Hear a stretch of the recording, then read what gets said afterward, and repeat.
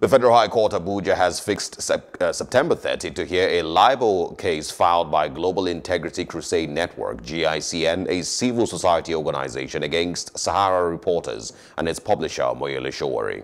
The group instituted a suit against Sowore and 3 others over publications alleged to be libelous against the Attorney General of the Federation and Minister of Justice, Abubakar Malami. Also joined as respondents in the matter are Kabir Akingbolu and Vanguard Media Limited.